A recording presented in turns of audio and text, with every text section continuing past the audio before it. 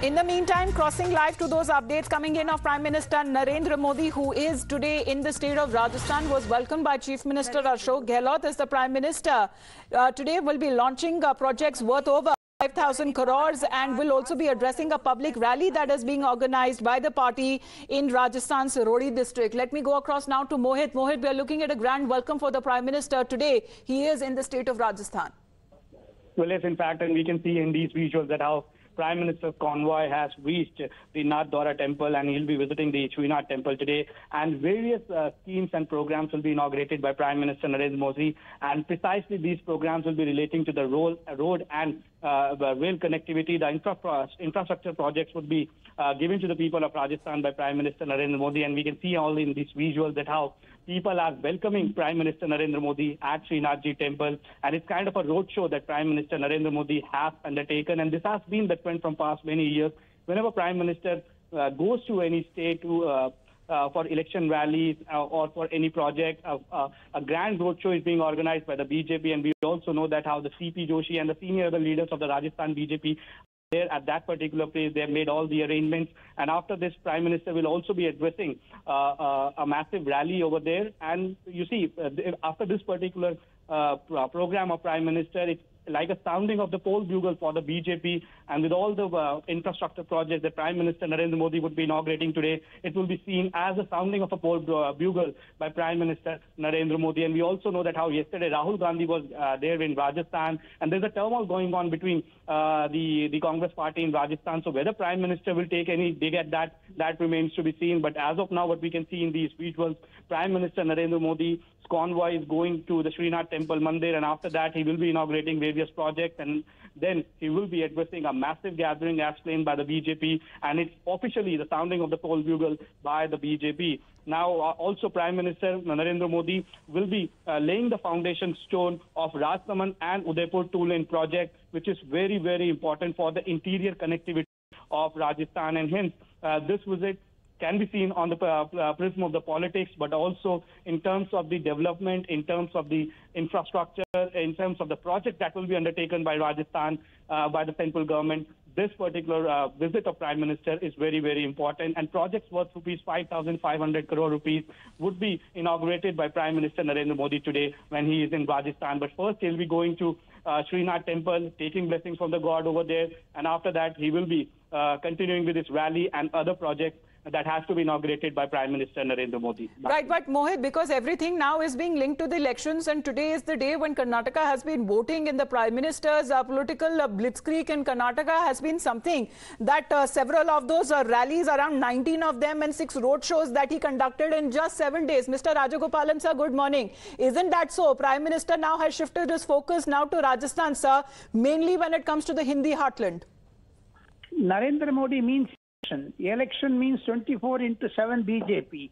With today the polling in Karnataka, but Narendra Modi and BJP have started work in Rajasthan. Similarly, when the elections were over in Uttar Pradesh, he went to Gujarat.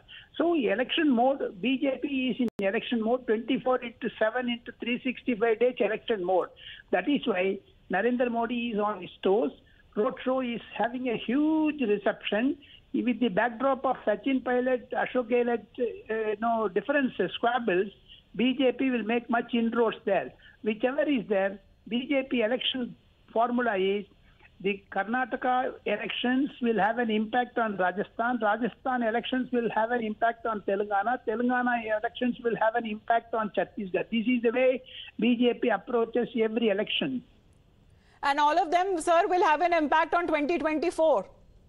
Of course, it will culminate with 2024. BJP made a massive election campaign for, drawn up a schedule for 2024. These are all sidekicks. My understanding is it's going to be very, very interesting. Wait and watch how things are going to pan out for BJP in 2024. Yesterday, Nitish Kumar met Mr. Naveen Patnaik. He said he cannot associate himself with the opposition because opposition is fragmented. Congress is having a different attitude. Nitish Kumar is having a talks with Aam Aadmi Party. Aam Aadmi Party does not see eye to eye with Congress. Therefore, KCR, the Bharat Rashtriya Samiti, is silent now. So these are all certain permutation and combinations. My No, but Mr. Rajagopalan, you mentioned Mr. KCR here. At least here in the state of Rajasthan, Mr. Ashok Gehlot did actually come across and followed the protocols to greet the Prime Minister and to meet him upon his arrival. That did not happen when the Prime Minister was in Telangana, sir. No, Telangana government has taken a strong decision not to receive the President of India, even Vice President of India, even Prime Minister. Therefore, Telangana Chief Minister is on his own mood. Therefore, Mr. Telangana Chief Minister K. Chandrasekhar Rao does not think that Delhi matters. Wait and watch, because his daughter Kavita was interrogated on Delhi liquor scam. He is having a big face against Narendra Modi.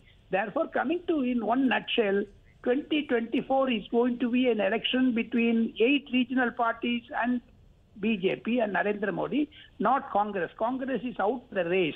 My understanding is Rajasthan will give a big fillip to BJP, because Amit Shah, day before yesterday when he was in Rajasthan, he said they are going to get 2/3 majority in Rajasthan. That is why BJP is on an election mode in Rajasthan soon after Karnataka was over. Well, Mr. Rajagopalan, this time around it is also being said that this visit of the Prime Minister to the state of Rajasthan is also giving a special impetus to the spiritual rejuvenation across the country as well. What does it mean, sir? Wherever Prime Minister goes, he takes a point in attaching significance to a temple, culture, tradition. If you talked out the program of Mr. Narendra Modi's first visit will be a temple. Today also he went to a temple. In Karnataka, he visited 8 temples. In Tamil Nadu, he visited 4 temples.